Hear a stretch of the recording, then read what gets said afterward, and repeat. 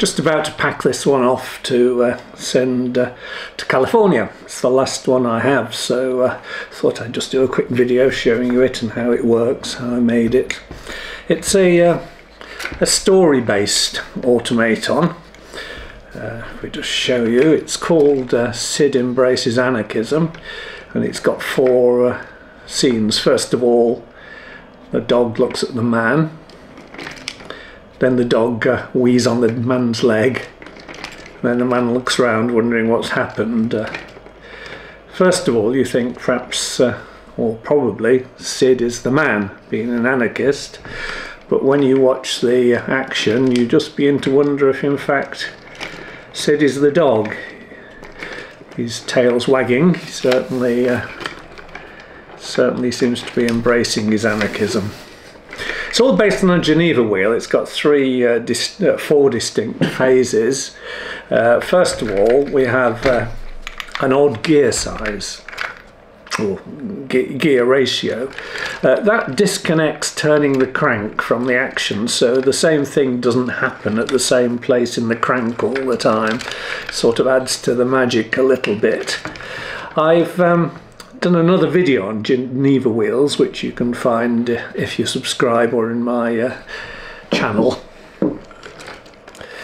The cam followers then, I'm trying to make it as compact as possible, and the cam followers, I'll show you how they work. Of course, it's not absolutely straightforward really.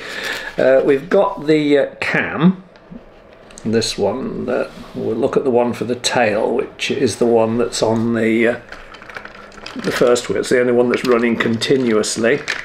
So you've got the cam running, and then you've got the cam follower. It's got a wheel, and then of course you've got the cam follower there, and there's the hinge. Okay, here's the top. Problem is, of course, with gravity, this thing's not going to touch the cam as it rotates, so we need a counterweight. So we've got a brass wire coming up here, and then hinged from this is the top, hinged from the top, we've got another lever there with a steel weight on it, a black steel weight. This is pushing down, this is pulling up then, and that pulls the wheel against it, and then when it pulls down we have a lever there, and that's the one that then goes and does the action. And it's the same all the way through it. The 4 different cams all have the same setup. They're quite thin wood, but what I've done, I made it out of beech, which is quite strong, and also I've doubled it up, so it's 2 layers of beech. It helps with making it and also makes it an awful lot stronger.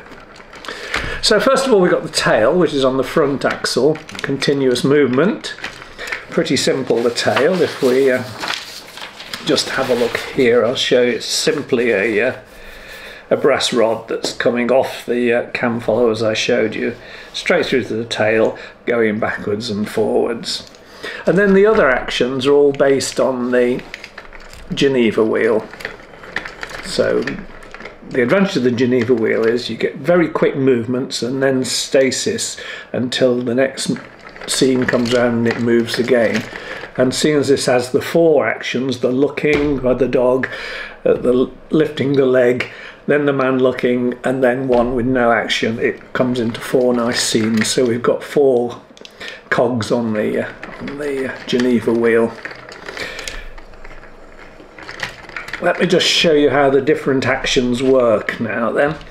So the dog's head, basically, he's got a wire coming through there, and then a lever coming down.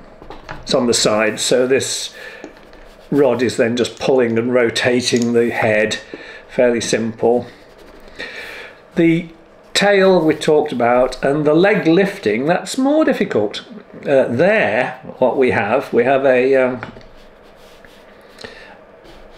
cam, so the control rod's pulling the cam down, but then we have a curved rod there, and simply what happens is that when this rotates, it pushes this rod, and that pushes the leg out. That's with the can see it happening. There we are. It's just a rod pushing a curved rod pushing the leg out, and then the leg falls back when it comes back. So all fairly simple. Right, I think that's about it really. The man's again pretty simple. It's just a rod going through his back to the head again off the same cam followers.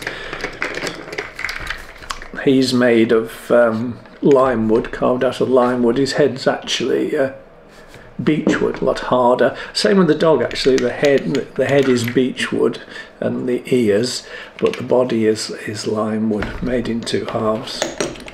Now we've got one here, just showing the inside and the leg. Good. I better go and package him up and get him in the post now. Take a couple of weeks to get to the States from here, but they usually arrive in good shape. Packing's always a challenge. Always wires and bits sticking out. The main danger though comes from the figures on top. The actual mechanism is very sound, but these are clearly a bit more exposed. I do consider transport when I make them. For instance, the figures here have got brass pins holding them onto the base, so it makes them a lot stronger. But even so, we have to be careful how we package them to make sure they get there in one piece. Don't want them back broken. So first of all, I'm going to just support the people a little bit. Things like the head are quite loose, you see, just on a brass wire and here. So I usually do that by wrapping some tissue paper, kitchen paper really, round them, just for a bit of gentle support. Mainly to support the head there. Just wrap it round like a mummy.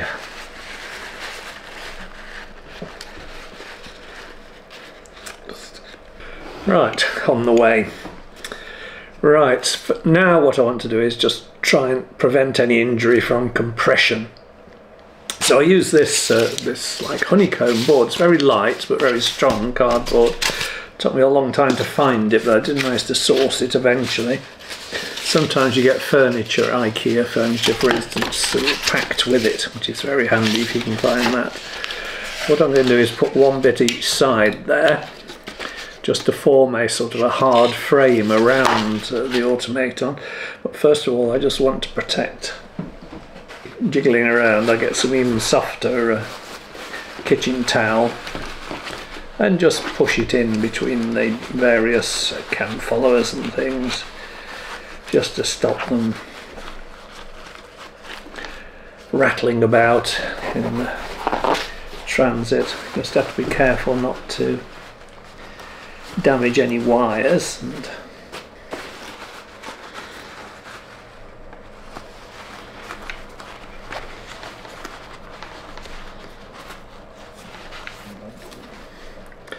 good, just cushion everything. Let's put it on again now.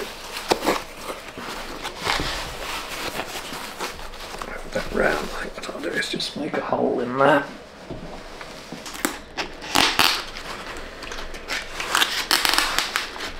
Concentration on my face, it's quite difficult. Now then, the only problem is it can still get crushed that way. It can't get crushed that way so easily, or that way, but this way it can. So I'm going to stick 2 more bits of cardboard on.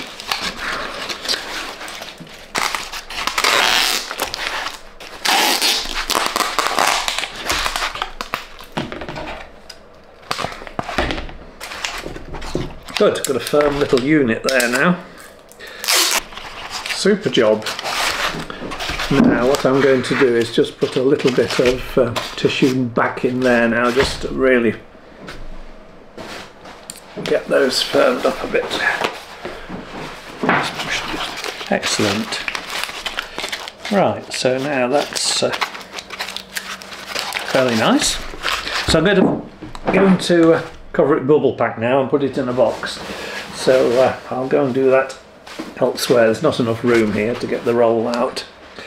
Just got somebody favouriting my things on my Etsy store. Right. So here we are, all wrapped up now in bubble packs, so should, if it is dropped heavily, it should take a bit of the G-force out of it. Got the box, the pack, which it fits in quite neatly. And then I've got a bit of paperwork that goes with it, a little bit of thing saying thank you. A little bit of an artist's write-up. Okay, I'm about making it. Now there's just a few bits of space in there now. Keep getting this, mainly only from Amazon, but quite good. It's sort of the latest packaging, which just goes down the side. Don't want it too tight, but we want to just sort of plump it out so there's no real spare space to get compressed. Now then.